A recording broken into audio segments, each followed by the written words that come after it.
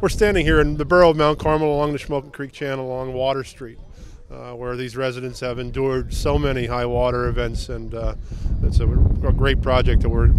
just breaking ground for today. The flood control project here, where we're going to redo this creek bank here, where it's obvious to everyone that comes through, and certainly to the residents. Whenever we have a high water event, these residents can't sleep easy because they're concerned about the flooding in their homes, and